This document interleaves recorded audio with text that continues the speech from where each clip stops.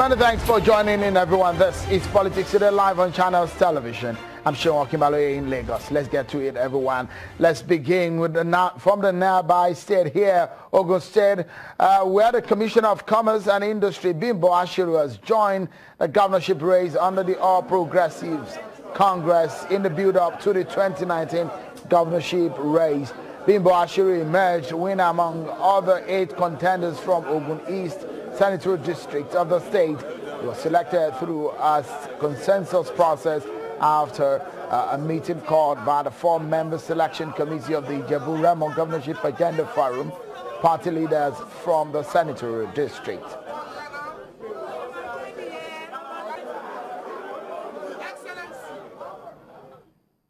And President Muhammadu Buhari has returned to the nation's capital, Abuja, after spending 2 days in the southeast region on what may be described as a region tour. But before he left the region, the president took part in the APC political rally in Anambra State, where he spoke about his government's plan to improve infrastructure in the state.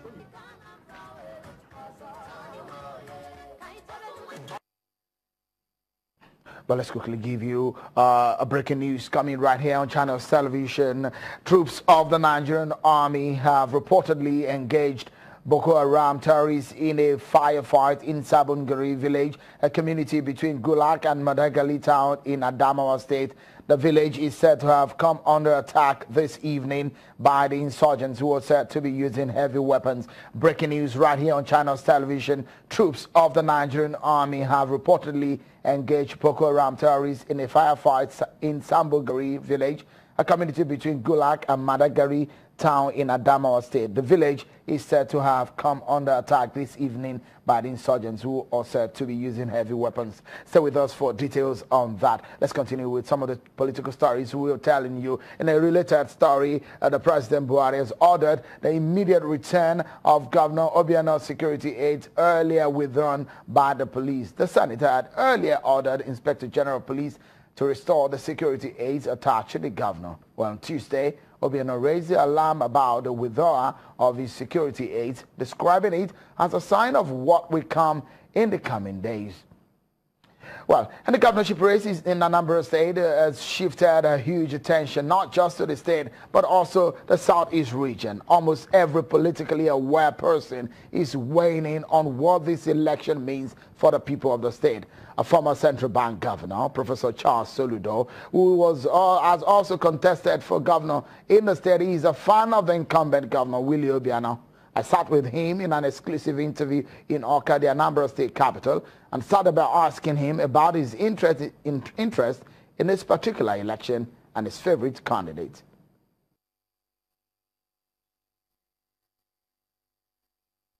The progress that has been made in the last several years, and especially during the Governor Willie Obiano's tenure, I want to say that a lot is at stake. That every person who truly loves Anambra State, who actually loves Nigeria, should be interested in what goes on in Anambra, to make sure that Anambra doesn't go back to Egypt, as it were. So your interest in supporting Governor Willie Obiano is not born out of your own personal interest? My personal interest is to see the advancement of Anambra State. What I mean is, would you like to become a governor of Anambra State one day? I had contested to be governor of Anambra State. I think that is that's known. That one is a fact. Okay? And I set out to contest for governorship of Anambra precisely because of what I just said to you a moment ago. Whether or not I become governor, and let me put it in context, it doesn't really matter much. The reason I wanted to become governor is what I said to you, to make sure that we can turn Anambra into a Dubai, Taiwan. And when I endorsed Willie Obiano, I also made it clear that I was under immense pressure to contest. Even as I was walking into the hall, people were still calling me, suggesting that I should contest. But my response was, and still is, If it's not broken, why mend it? And so if you see someone who is doing much of what you would have done, so why is it just as a personal thing, just that it is Soludo and they say it? Obiano is doing a great job. And I think if it's already doing what we need to do, the duty that we have, and that's why I talked about new politics in Anambra State, is what I call statesmanship politics. It doesn't have to every time, it has to change. It has to be me, I am myself. It has to be the public good. God has blessed me immensely. So, Prof, you are saying that Willie Obiano deserve to be re-elected, and on what basis? I said, it's in my lecture, if it's not broken, why mend it? And it's not just me saying that Willie Obiano deserves to be re-elected. I think Anambra people have decided that they... Really? I mean, some people will say, sorry if I'm some people will say, sorry if I'm cutting, because a lot of people will disagree with you. A lot of the critics of this government will say, no, it's probably not not living to expectation of some of the things that they would love him to have done. So in what area are you talking about in specific? In the history of Anambra politics, there has never been a time where there has been as much consensus as there is today, even across all political divide and across all the political parties, that this man deserves to be re-elected. Literally everybody who is anybody in this state has endorsed him. The people of Anambra, unprecedented, it hasn't happened before, have a unanimity on this. Everybody seems to be, or at least let me say 70% or thereabout of the people are rooting for him. Because for the first time in Anambra, we really now have a governor. I mean, first of all, there is a continuity. APGA government in Anambra has, over the last 11 years plus, given Anambra consistency and continuity and a kind of progressive governance that Anambra has not had before. So there is something to do with the party in power, in a sense. Peter Obi started off implementing the APGA manifesto, APGA programs, intervened at the micro level, essentially, largely on infrastructure. Governor Willie Obiano has taken it to the next level by combining both the macro and the micro. He's dealing with the infrastructure, he's dealing with the institutionalization of governance, building institutions, building to last. But more fundamentally, he understands the key drivers of sustainable development. And that is why one thing no Anambra person will dispute, even his harshest critics, is the fact that in terms of security of life and property, Anambra in its history has not had it so good. Because you talked about projects and infrastructure.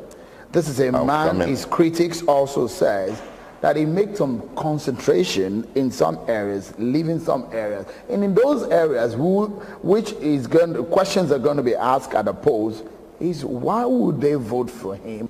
Let's put it in context. And I'll answer you in 2-3 points on this. The first is, I don't think it is true. Well, relatively, comparatively, you see, everybody in this country would expect, I want a road in my village. Everybody wants a road in his village. Is it true or not? That's precisely true. But you've got to think about the indicators yourself.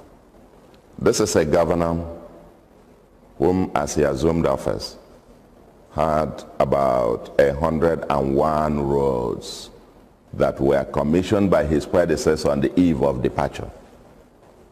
And he has also continued them.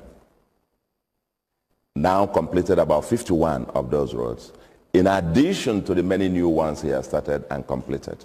I'll talk about concentration in terms of the zone or whatever, as it were. The fact that he's even continuing with them and building infrastructure and roads in Anambra at a time when most states in the Federation are owing 8, 9, 10 months of salary. They can't even pay salary. At a time Nigeria was in recession. At a time the oil price fell from being 147, 120 something, and so on to 40, $36 per barrel. He happened to be one of the states, one of the governors in the country that have consistently been paying salaries. And in addition, implementing the over 100 projects left by his predecessor on the eve of departure, with 6,000 new workers put on the payroll on the eve of departure of his predecessor, paying them and even increasing their salary. They call him the alert governor with regards to that. But very fundamentally, it's also the guy who has been able to bring the security level, which is the most important thing you require for wealth creation in a place like this, at an all-time best level. Do you think Obiano can win this election? It's not whether he can. For the first time, I think, since the Anambra politics, I actually believe, and most Anambra people expect, that it's going to be a landslide. Really? Yes. In fact, if it isn't, if he wins by just about, if he wins by 60%, many people will still worry that something may have happened here. Let me give you some political realities, Professor. First and foremost, in the zone where he comes from, there are some heavyweights that are battling votes with him in that zone. That's a false threat in his home front. Not to talk about some other threats that comes into areas where larger votes are earned in an election in Anambra State. And a lot of political analysts will be wondering where Obiano wants to get the votes from. If he has a big threat on his shoulder in his home front, in the senatorial district where he comes from. I think on paper, what you said doesn't even hold. First and foremost, when he got elected, the heavyweight that you talk, one heavyweight that you talk about, also, I mean, so-called quote and unquote, those battling the election with him, comes actually from his own local government. He beat him silly in the first term. And the second term in that local government, but let's not go beyond that. This second term, if he gets less than 80% of the votes there, we'll be surprised. I can't see any one of them in an election if votes will matter. If a number of people go to the polls to cast their vote, I can't see any of those so-called heavyweights getting more than 10, 15% of the votes. None. The implications of this election for the All Progressive Grand Alliance is very enormous. This is the only state that the party controls. Should Obiano lose this election, what do you see? First and foremost, I will say, God forbid, to the premise, he cannot lose the election. That's a conversation with Professor Charles Soludo. Well, we will give you the full length of that interview on our website. It's about half hour long. But we'll take a moment on the program. We'll hear from yet another party that seems to be as sure as the APGA in this race. Don't go anywhere, everyone. We'll be right back.